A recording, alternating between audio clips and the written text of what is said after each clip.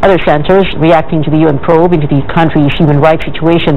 Detained Senator Leila de Lima, a staunch critic of President Duterte, says the UN Council's resolution is a welcome step in the nation's search for accountability for what she says is the ongoing mass murder and other gross human rights violations under the present administration. De Lima says the resolution can help shatter what she described as the consensus of silence and conspiracy of fear among Filipinos is effectively implemented.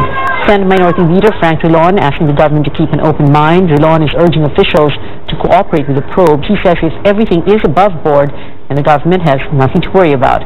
However, for Senator Ping Lacson, the country has a functioning criminal justice system that deals adequately with erring law enforcers. Lacson says the country can manage even without the intervention of the UN Human Rights Council.